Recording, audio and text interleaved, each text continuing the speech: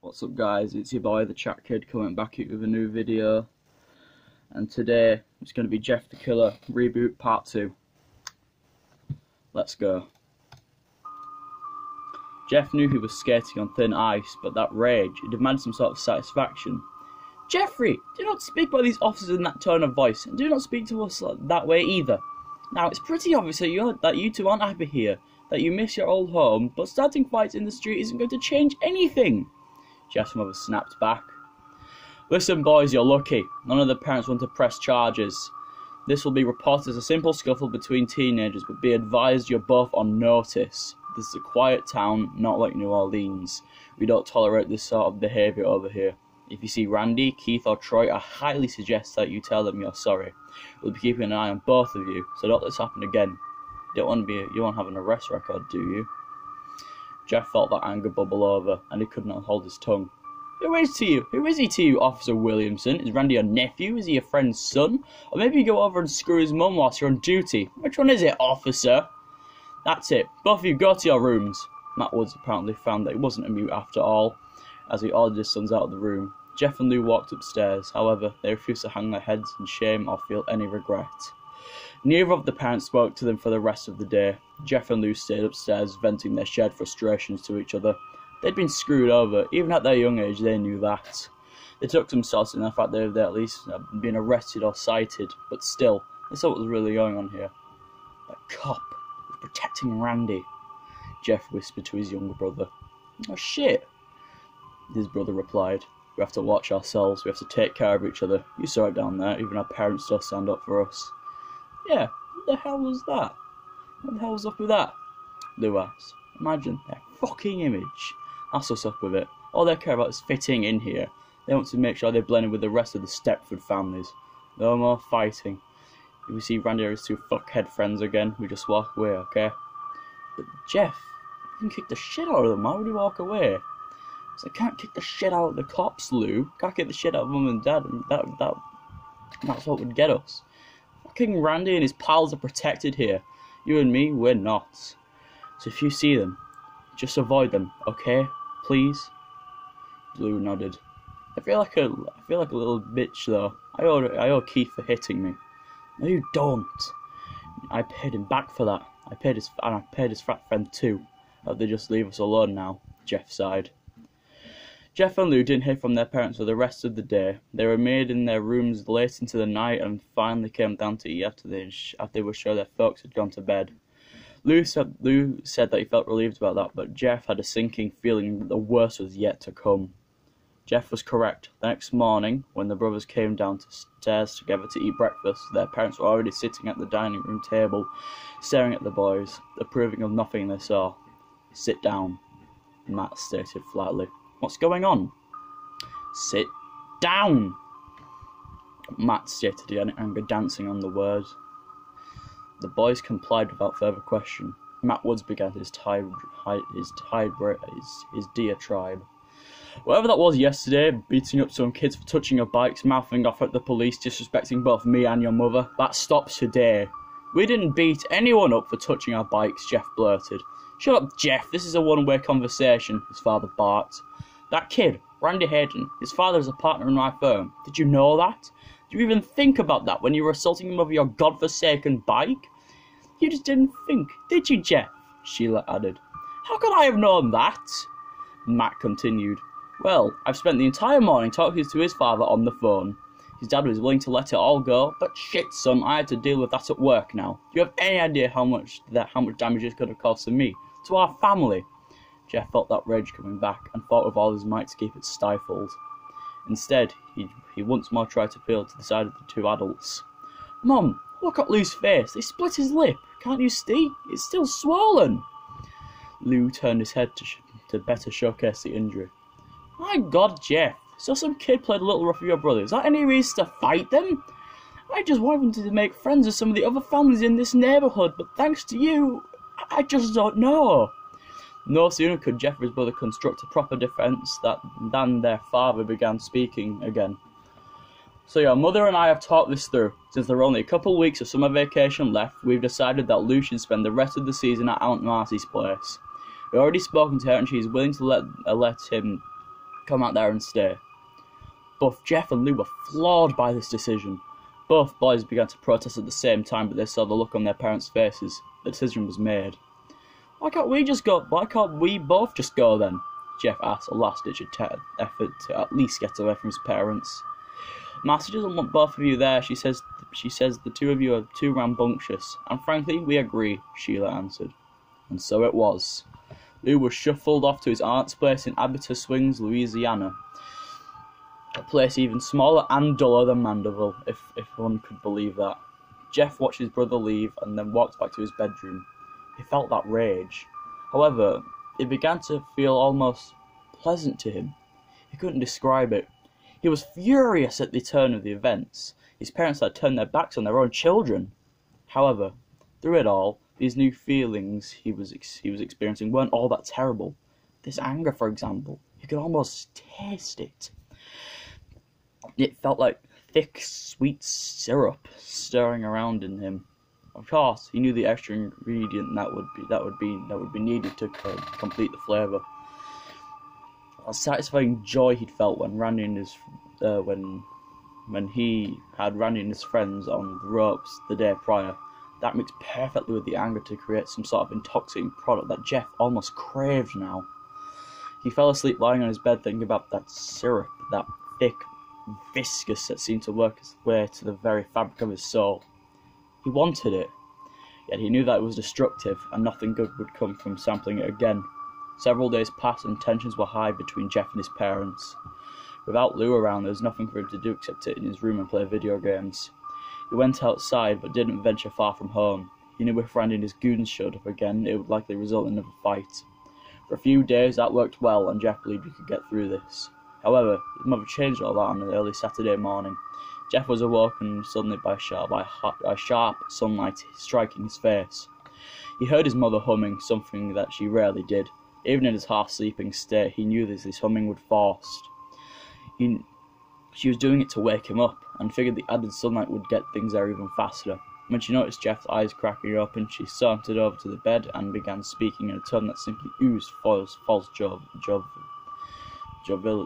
joviality. At first, Jeff had refused. Could his mother be serious? Did she really expect him to go over and make friends with Randy? He was still in bed when his mother stopped her incessant humming long enough to tell him to get up and get dressed.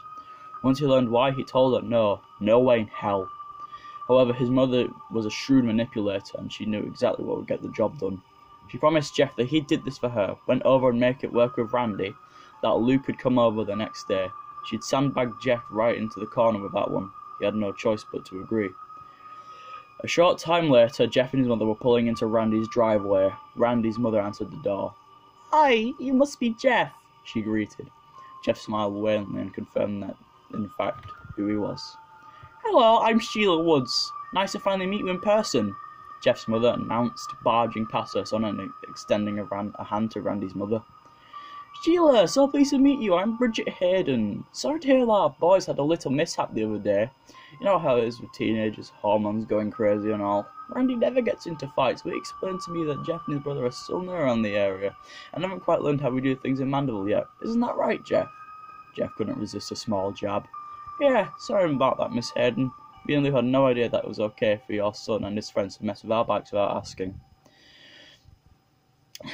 "Bridget, he gets out of mouth from his father, never knows when to shut up. How about you and I go for some coffee and you can tell me all the great gossip about Anderville while our boys get to know each other the right way. Randy's in his room upstairs, second door to your left. I'm sure you'll hear the sound of his video games or something," Bridget said with very little humour to her voice. "Thank you, ma'am," Jeff answered and entered the house. Jeff knocked and heard Randy answer with, "Come in." "Hey, so I guess you heard. Our parents want us to hang out, get to know each other," Jeff stated with little conviction. "Yeah, that's my mum, alright. She doesn't like drama. Honestly, I think she worries too much. I mean, I'm cool if you're cool." Jeff sat down on the floor next to Randy and struck up a conversation. "So, turns out your dad is my dad's boss. He freaked out about the fight in the parking lot. He was actually worried that I'd get fired or something. My dad is like everyone's boss. I fucking hate it. I think half the kids in my school talk to me because their parents are somehow connected to my dad's firm. Why do you hate it? Jeff asked. Because it's fake. This whole damn town is fake. You'll figure out as you go, but trust me, everyone who lives here is just trying to pretend there's something else. My parents make me do all this shit, all the trophies and stuff, just so they can brag. That's it. Jeff smiled. I know how you feel. My dad had me in boxing classes a year ago because some co-worker had his brother worked in the place or something. As soon as that guy quit though, I was out at that gym the next week. I wish it was that easy, Randy responded. I hate playing basketball. But my dad will sure have me out there again next summer and the summer afterwards. It's like he knows I hate it, but he wants to make sure I'm out there with his stupid company name on the back of my jersey. Randy, why did you and your friends fuck with our bikes the other day? I told you, this town's fake and boring as shit. There's nothing to do here. We had to find some stuff to do. I mean, there's only sometimes you can go out, hang out in the video store, or ride the dirt past into the woods. All the girls here are stuck up, all the stores close early, there's no mall, and the movie theatre is across town. We were just bored, man. So, sorry for that, I guess. It's cool, Jeff replied. I guess I'm sorry for too. Things went too far. You mean the fight? Randy asked. That shit was actually quite cool. Those guys, Keith and Troy, they just leech because of my dad. It's like I told you, I'm pretty sure their parents make them hang out with me. The afternoon went on, and Jeff soon forgot this was a mandatory arrangement. He actually started to find himself quite liking Randy. Sure, their first encounter was a little sketchy, but it was coming around to the guy, finding it wasn't so bad once his idiot friends were removed from the equation. An hour or so later, things took a new turn. Jeff heard the twin pops of two car doors shutting in near unison, then heard the engine starting up. He dropped the game controller and peered out of Randy's bedroom window, just in time to see his mother and Randy's mother backing out the driveway. My parents are leaving, Jeff said. About time. I figured my mum would eventually talk her mum into going shopping. Let's go get coffee, or something like that. Jeff heard Randy pause the game. Hey Jeff, go on downstairs, I want to show you some cool stuff. Randy invited, and Jeff followed. Randy led Jeff outside to the garage. It was hot in there with the main door shut. The garage was well kept though, and Jeff observed a stack of magazines underneath a workbench, as well as tools and various other utility items stacked about. Standing in the small, closing garage with the late summer heat lingering about, Jeff began to feel a little uneasy. Despite the fact that he and Randy had seemed to bond over the last few hours, Jeff couldn't ignore a sense that things were different now the adults were gone. What do you want to show me? Jeff asked. Hold on, let me get it, Randy replied, moving the magazines out of the way to reveal a small red box. Jeff watched as Randy removed the box and opened it. Check it out, my dad's flare gun, Randy announced and waved the red tuber gun around. Whoa, be careful with that, Jeff shouted, more of a shock than real concern. It's fine, dude, don't be a pussy, it's not even loaded, Randy said. However, Jeff watched as he fished one of the flares out of a back compartment. Randy then continued to fiddle with the flare gun, popping it open and loading a flare. Now it's loaded, he announced. My dad showed me how to use this last year when we went out boating. Sometimes I took it out and shot flares at the trees. But this time, I won't need a tree. The change in Randy's voice and demeanour was almost impossible to ignore. Okay, well, cool gun. Let's get back in the house, it's hotter here. Plus, I'm getting hungry. What do you have to eat? However, as Jeff turned around to walk through the small door leading back into the house, his path was suddenly blocked by two more familiar faces. Where you going, Jeffrey?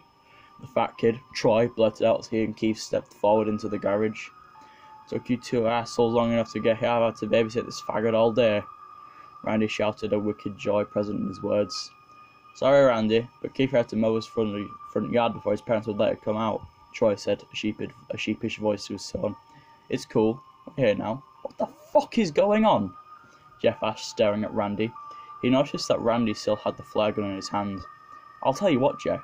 You owe Keith and Troy an apology for what you did. You sucker punched them and then ran away. You didn't even have the balls to fight them fair, so now you're going to pay them what you owe. I'm not going to fight you, okay? I'm done with that shit, Jeff replied as Jeff glanced around the room for an exit. You're right about that. You're not going to fight. You're going to stand there and let my boys get their licks in, then I get mine, and when that's done, you get the fuck out of my house. I'll tell my mum that you got sick and walked home, and after that, if you see us again, you better walk the other way. I'm not going to stand there and then be hit and get hit by your friends, so just let me go home. How about that? I'll tell my mum we're cool and everyone wins, okay? Jeff asks. Randy then raised the flagon towards Jeff. No. You stay, pussy. You stay and take your licks. Jeff felt that sensation once more, that sick, rich stomach that swirled around inside of him. He could taste it now. It was heaven. In his mind, he imagined himself diving into it, swimming into it, letting it swallow him whole. He looked around and the sensation only grew. He saw Randy standing there holding the flare gun. It was limp in his hands though, and the hand was not cocked back. Jeff knew that Randy had no intention of firing it. He looked over at Keith, skinny and pathetic, a kid born to follow. Dry, fat and sweaty, breathing a bit heavy from his walk over, and of course, in the middle of it all, Jeff himself. He felt that pleasure begin to mix with the rage following the perfect product. He tried to avoid sampling it. He knew that only regret would come from indulging in it. However, when it was placed so close, when the aroma and the promise of that sweet savoury flavour was only inches away, Jeff found he could stand no more against it than a ship in the ocean could stand against a typhoon. Jeff began to smile. Why are you smiling at me? You queefing me or something? Randy asked, a slight nervous tinge in his voice. Am I smiling, Randy? I guess because I'm having so much fun, Jeff announced, and suddenly lunged towards the unprepared kid holding the flare gun. Jeff struck Randy once in the nose. Randy's arms dropped, and yet he continued to hold the flare gun. Jeff, without even needing to look, realised that Troy and Keith had actually taken a step back instead of advancing as they should have. Jeff delivered another strong blow to Randy's jaw, causing the boy to drop to the floor. Jeff now turned his attention to Troy and Keith, the two tough kids that had yet to make so much as actually move in his direction. Troy actually backed up a step and stumbled over the stack of magazines that Randy had moved earlier. Jeff took this opportunity and stepped forward, once again introducing Troy's round belly to his fist. Troy tried to stay on his feet, but Jeff's punches combined with the stumble over the magazines caused Troy to fall back, landing hard and striking his head on the concrete slab that was the garage floor. Keith was actually trying to back away. However, Jeff was currently standing between him and the only exit to the garage, since the carport door was closed. Jeff took 2 quick steps towards the skinny kid and felt the most intense joy as seeing Keith stagger backwards, knocking back into the wall. That perfect blend of pleasure, control and rage had come together. Jeff felt as though he was floating above the world. Somewhere in his mind he knew that there'd be hell to pay for this, but at this exact moment he couldn't care less. He didn't care about Lou, he didn't care about being arrested, and he didn't care if his dad got fired. All he cared about, in that fraction of time, was hurting Keith. Keith tried to make a run for it, hoping to squeeze through the small gap between Jeff and the door. However, Jeff clipped him a hard right to the side of his face, causing Keith to stagger back again. Jeff could see that his knees were buckling and took full advantage. He moved in, pinning Keith to the wall and began to deliver blow after blow to the kid's stomach. Keith's eyes became as wide as saucers. Once satisfied, Jeff stepped back and watched the demonic glee as Keith slowly slid back down the wall, gasping for air. Randy got back to his feet, but seemed to have no idea what to do. We done now, Randy? We good, or do you and your friends need more? Jeff mocked. No more, we're cool. How about you assholes? Jeff asked. It was Randy's idea, Keith said weakly. Yeah, man, we didn't even want to, Troy agreed. The debate may have continued, but the sound of a returning car broke the tension. Oh shit, my mum's back, Randy shouted, his voice cracking in a humorous way. It seemed that the previous tough guy had all but shrunk back into a scared child. So, we'll just say we were hanging out, Keith replied. No, the fucking flare gun! If she finds that I mess with it, I'm screwed. So put it back. Jeff suggested. That sensation of rage was fading again, and he felt control returning. Yeah, grab the magazines, please, Randy begged. Jeff found that he'd rather like that tone, that begging whipped dog mentality. Jeff paid no attention to Randy. He was down on the floor calmly gathering the magazines. He didn't care if Randy got in trouble or not. However, if his mum returned and found trouble, he feared that Lou may not be able to return home as promised. Everything else happened in a flash, both literally and figuratively. Randy, now in a panic over the trouble he'd be in if he was caught playing with the flare gun, had begun to sweat. As his hands frantically clawed over the gun, his thumbs pushed back the hammer unintentionally. He didn't even notice that the gun was cocked. He was turning it over in his hands, trying to quickly disarm it. Then he heard the sound of the keys in the front door. He knew that he only had seconds to hide it. Everything else happened in slow motion. The gun slipped from Randy's hands as he'd attempt to rotate it once more. He saw it fall to the floor, seeming to float to the ground rather than fall. Jeff, busy stacking the magazines, had only enough time to register Randy's shocked gasp. He turned to look in the boy's direction, just in time to see the bright red flare gun hit the floor. The gun discharged, launching a speeding ball of fire directly into Jeff's face. Jeff felt the hot flash of pain and of heat and pain tear across the left side of his face. After the initial registry of agony, there was no more thinking. Jeff began to scream, clutching the left side of his face and rolling around on the floor. For a while he forgot everything as he was plunged into the dark, rich syrup once more. The pain almost served to dull the pain.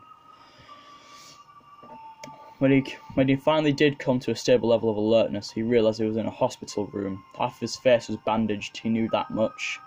He wanted to open his eyes and speak, let his family know he was awake, but the drugs still had a firm hold. He was awake, but not quite yet functioning. He could hear several familiar voices though. "Is he going to be okay, Doctor?" Jeff's mother asked. "Oh yes, ma'am, your son will be fine. However, he will have a lengthy road to recovery, and will need your support." The flare struck his face and caused third-degree burns on the left side of his face. "How bad is the eye?" Jeff's father asked. "Hard to say at this point. He'll need an optometrist for further review, but the damage appears to be quite severe." "And his face? What about his face?" Jeff's mother asked, sounding deeply concerned. "Well, we were able to clean and treat the injury in time, so you've got no concern for infection or anything of that matter. We'll want him on antibiotics for a while, and he'll need the wound cleaned and dressed on a regular basis, but all in all, your son got very lucky. The damage could have been more severe." "Doctor," his mother began again, "what if there's permanent damage? What do we do about that?" his mother asked. "As I said, an optometrist will have to examine the eye." Sheila Woods interrupted the doctor, sounding more agitated than before. "You're not listening! Not the eye, his face! What do we do to correct his face?" she demanded. "Well, ma'am, we have treated the face. Like I said, there shouldn't be a risk of infection so long as She cut him off again. "Not the infection, his appearance. What can we do for that?" "Miss Woods, that's hardly a concern at this point. Once he is healed and back on his feet, you can explore plastic surgery to repair some of the damage, but honestly, right now, we can't waste concern on how he looks. What matters is that your son is healthy. He can expect to be home in a few days, maybe sooner." Jeff's dad spoke again. "Okay, thank you, Doctor. Can we have some time alone, please? My wife and I need to speak." "Certainly," the doctor replied. "Lou, why don't you go down to the hospital cafeteria and get yourself a snack?" Matt Wood suggested. But I want to be here in case Jeff wakes up. Lou, they told us that Jeff is highly medicated. They don't expect him to wake up anytime soon. So just go. If he does come around, we'll have you paged." No, Matt replied. Jeff heard the door open and close as Lou exited. His parents both let out a long, shaky sigh, but Jeff started to believe it was not a sigh of relief, but rather one of stress. "We're going to have to keep him home, Matt. That's just how it's going to be. We're going to have to keep him home." He heard his mother rant, her voice sounding frantic. "What? I mean, you probably won't be able to start school right on time, but I'll doubt he'll miss a whole year," his father responded, trying to maintain a calmer voice. "I'm not talking about that, Matt. I'm talking about him missing a week or two of school. I mean his face, Matt. You heard what the doctor said. His face is going to be disfigured," Sheila argued back. "We don't even know the full extent of the damage yet, Sheila. It could be minor, it could possibly heal, and you heard what he said. Plastic surgery could be an option in time." "In what time? What kind of time? A year? 2 years? And what about that in the meantime? People are going to see him and they're going to talk. Is that what you want? He's going to be a pariah. You think anyone is going to want him around their kids?" Jeff was hearing all of this, just letting it soak in. Slowly, as his mind absorbed the words, he felt that rage return. Sick, rich, dark. That syrup of raw, primal emotion. He wanted to scream at his mouth to tell to shut up, that he was the one lying here, half his face burned, blind in one eye, all thanks to him forcing him to go off to Randy's house. He wanted to ask her why she left, why she went off to go shopping, have her nails done, or whatever it was before she did. He wanted to know as to why she'd leave him with a kid who just before tried to jump him and his brother. He wanted to know how she could care more about his appearance than the fact that he was lying in the hospital. However, there was still so much more than he wanted to know as well. He wanted to know how much more his mother hated him. How much he saw him as a, how did he put it, a pariah. He wanted to continue to swim in that thick pool of dark hatred that was starting to form of rage and anger. This is a new one now. Before it was anger, then it was anger mixed with pleasure. Now it was anger mixed with hatred. And while he certainly longed to be free of it, whilst he most certainly preferred the false sense of love and concern he'd believed he'd heard from her before, he also wanted to test it out a bit more. He also began to wonder, how well would this recipe blend with pleasure? How would it feel? Matt Woods began to speak again. I just can't believe he shot himself in the face with a flare gun. I always thought he was more responsible than that. Don't even get me started on that, Sheila. I couldn't believe it when Randy and his friends explained to the medics and police how it all happened. Randy was just trying to show him around the house and wanted to show him the collection of magazines his dad kept under the garage. You know, boys. He was probably hoping there was a couple of Playboys in there or something. And then he said Jeff found the box containing the flare gun and just wouldn't stop playing with it. You should have heard those other boys, Matt. They told me that they practically begged Jeff to put it down before he got hurt, but he just had to show off.